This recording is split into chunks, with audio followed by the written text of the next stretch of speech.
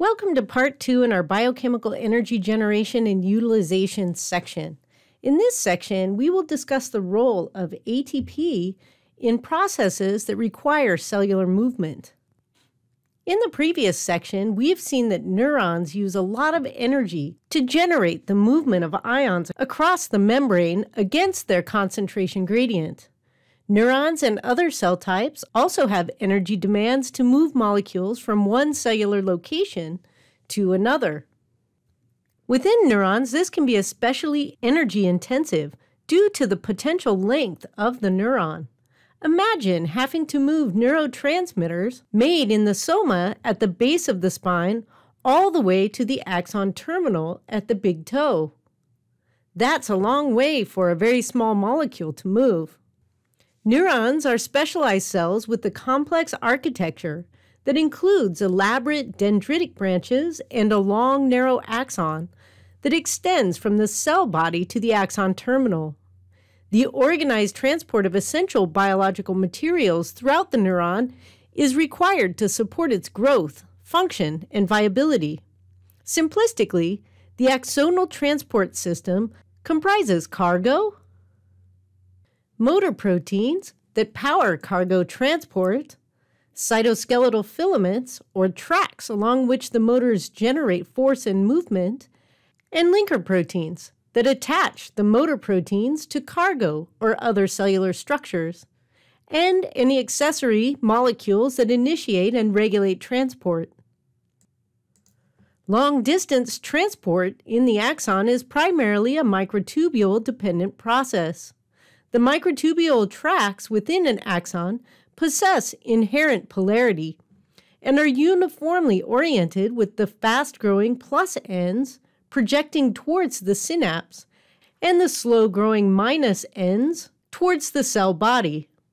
The motor proteins that power axonal transport on the microtubules are members of the kinesin and the dynein superfamilies.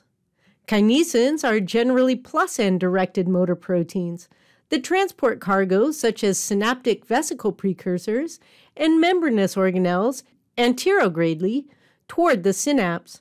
Cytoplasmic dyneins are minus-end directed motor proteins that transport cargoes including neurotrophic signals, endosomes, and other organelles and vesicles retrogradely towards the cell body. This slide shows the kinesin dimer, shown in red, attached to the microtubule, shown in blue. The motility of the kinesin motor along the microtubule uses a rotational process that is ATP dependent. Each portion of the kinesin dimer that contacts the microtubule is shown above in blue for one dimer and green for the other dimer. When the kinesin binding domain is attached to the microtubule, a molecule of ATP can associate with it, causing the protein to rotate or swivel towards the plus end of the microtubule. Following the rotation, the molecule of ADP that's attached to the other part of the dimer is dissociated. The ADP that is attached to the other dimer binding site is released from the kinesin. This allows the second microtubule binding site to attach to the microtubule. Double binding to the microtubule causes the hydrolysis of the ATP molecule bound to the downstream kinesin binding domain. ATP hydrolysis causes the release of that binding domain from the microtubule, completing one round of movement. ATP can then associate with the kinesin binding domain that is still attached to the microtubule. In this fashion, the kinesin walks down the microtubule towards the axon terminal. In addition to the transport of molecules throughout the cell, NTP energy is required for the assembly of many cellular structures. A good example is one that you've seen from last term, the ribosome. Assembly of the ribosome begins with the association of the messenger RNA with the small subunit, the 30th subunit, of the ribosome. This process is aided by the association of initiation factors 1 and 3, IF1 and IF3. Initiation factor 2, IF2, chaperones the transport of the methionine-containing tRNA to the start codon position of the messenger RNA. This allows the docking of the large subunit of the ribosome and cleavage of the GTP that is bound to the IF2 protein. Cleavage of GTP to GDP allows the release of the initiation factors and full assembly of the complete ribosome structure. If you recall, the elongation phase of protein synthesis was also energy intensive. NTP energy is also required for the gross motor movements that we can consciously mediate through muscle contraction. Skeletal muscles are composed of tubular muscle cells. Muscle cells are called myocytes, muscle fibers, or myofibers, and are formed in a process known as myogenesis. The slide above is a longitudinal section of skeletal muscle. As cells go, myocytes, well, they're weird. These cells are actually many cells that have merged together to form a long myofiber complex. In the slide section above, less than 20 myocytes are shown, and none of them are complete cells. They continue off the slide section in both directions. They have multiple nuclei associated with them that are stained in dark purple. They are typically squished to the sides of the tube. A single myocyte or myofiber may have over 100 nuclei. Each myocyte contains numerous tubular myofibrils or tube-like bundles of fiber proteins. Each myocyte contains tubular myofibrils or tube-like bundles of fiber protein. The top diagram shows a cross-sectional view of a single muscle cell with its many myofibrils. In between the myofibrils, you may also notice that the muscle cell also contains numerous mitochondria powering the energy demand of the tissue. The lower diagram shows a longitudinal section of one of the myofibrils. Myofibrils are composed of repeating sections called sarcomeres, which appear under a microscope as alternating dark and light bands. This will be shown on the next slide. Also surrounding each myofibril is a lattice network of a specialized organelle called the sarcoplasmic reticulum, shown in yellow above. One of the main functions of the sarcoplasmic reticulum is to sequester calcium that will be transiently released into the myofibril during the firing and contraction of the muscle fiber. Here is a microscopic view of a sarcomere from a striated myofibril. The sarcomere unit is defined as the region between the two Z lines. Sarcomeres are composed of long fibrous proteins as filaments that slide past each other when a muscle contracts or relaxes.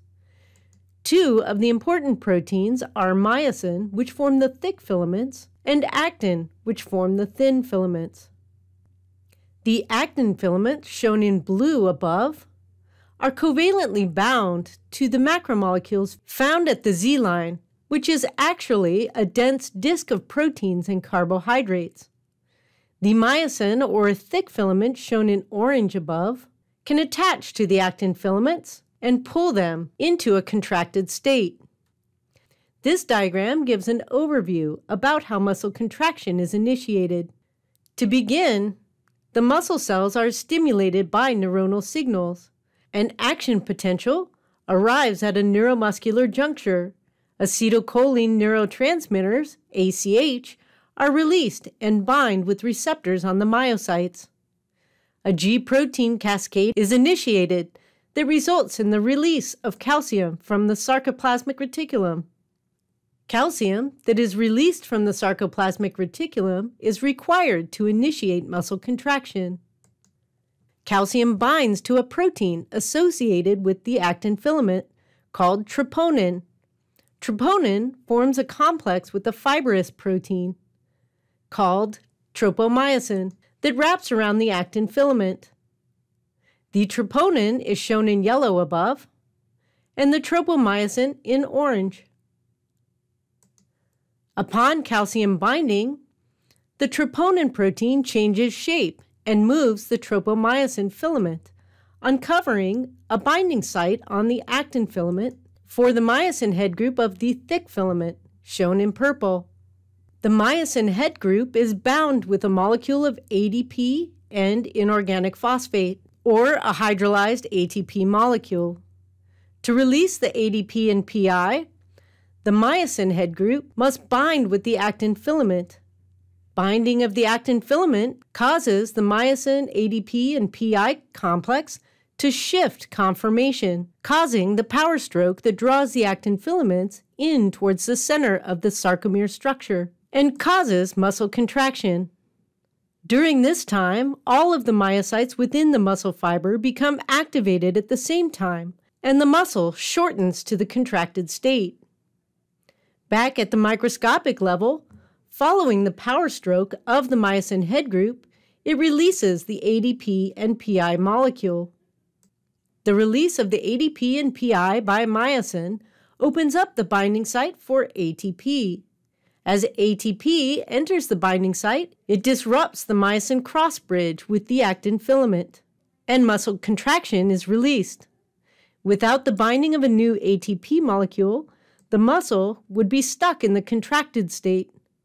This is seen after death, when the muscles of the body go into a stiffened state called rigor mortis. This is due to the depletion of cellular ATP within the system. Hydrolysis of the ATP to ADP and PI causes the myosin head group to shift back into the pre-contracted state, and it's now loaded for another round of muscle contraction. If the neuronal signal for muscle contraction stops and calcium levels in the cytoplasm drop, the troponin and tropomyosin complex will again block the myosin binding site on the actin filament, and muscle contraction will not occur. Overall, in this section, you have seen many examples of how NTPs are utilized during cellular movement processes.